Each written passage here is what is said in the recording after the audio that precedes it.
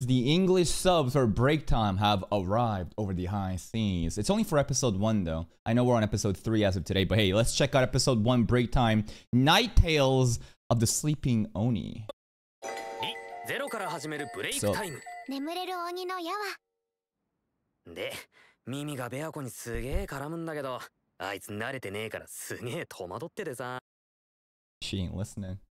She ain't even there. It's so nice that, like, you know, Subaru talks to him. Even like him knocking, right? He literally knocked on the door before he went in hopes that perhaps she would answer or open the door, or out of, you know, respect, right? That part was like, ooh, after a year, huh? You're still doing this. Ooh. I'm not saying it's a bad thing. It's just like sad. The situation is just so sad.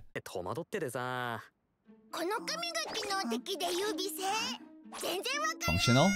The drills?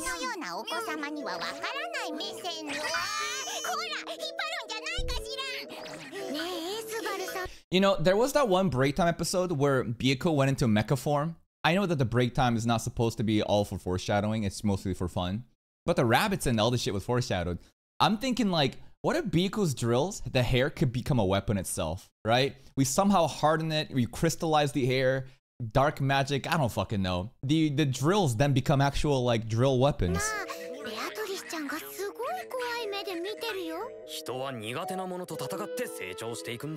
True.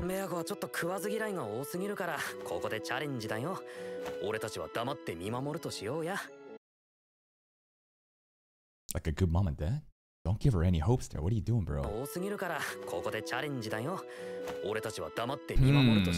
Okay, then. Ka-san, yeah!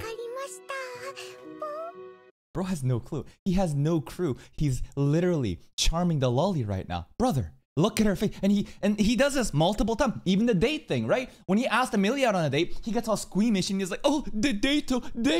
But for Petra, he just like nonchalantly says it as if it's not like a big deal. And then the lolly is like, he must be in love with me.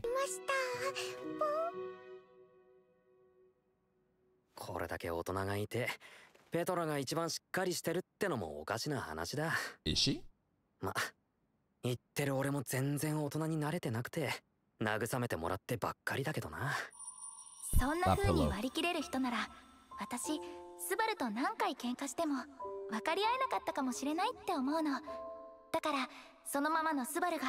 We're in. We are in Sugoku.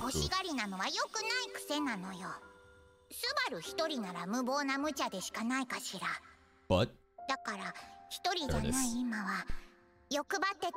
Oh, the blush.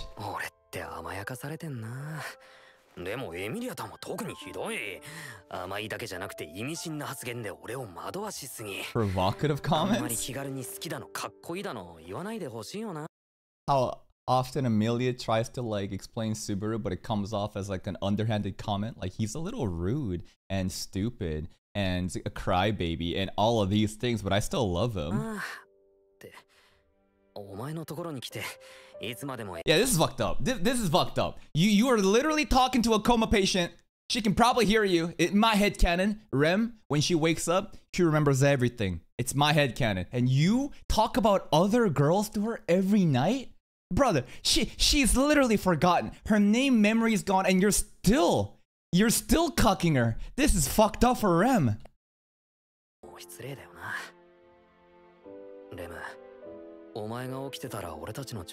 How different would they be? Huh?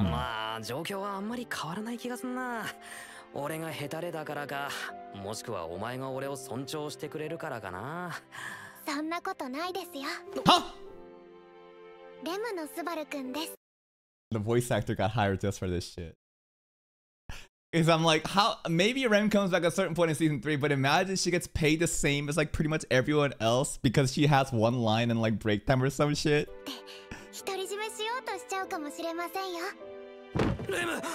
It was not REM though. Wah wah.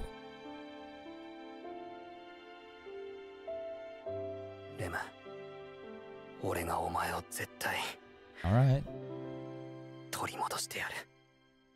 We gotta beat lie though. We gotta beat gluttony in order to do that. And It's looking like if there was ever a time, it's going to be this season. Every Archbishop, not every Archbishop, but 4 of them are gathered and Gluttony is there. The time is now. If we kill Lai, I don't know what's going to happen with his witch factor. Maybe we'll, you know, receive it just like the sloth, but like, I'm hoping that this is the way to like solve REM, and because like you would think that like if the authority is there and you kill the person with the powers and that authority will be lifted, but even if it's not lifted after that person has died, maybe we receive the Gluttony witch factor, then we evolve our own Gluttony authority, and even if it's not the same as what Lai Baikentos has, because witch factors, you know, change according to a person's nature or desires, except sloth, probably because we theorize that it's just lazy as fuck. Like maybe that's the way to bring REM back. But when she's back, what's she gonna think?